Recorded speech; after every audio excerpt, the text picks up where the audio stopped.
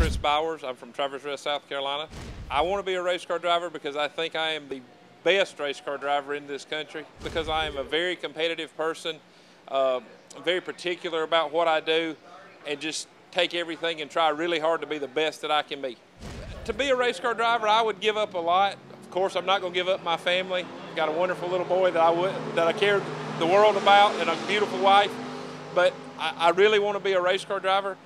Trying real hard on my own to do it, but this would be a great opportunity for me, I think. If I was going to be any animal, I think I would have to be a dog, because a dog is just gets to lay around and eat and just have a great life. One of my dogs would be perfect, just have it made.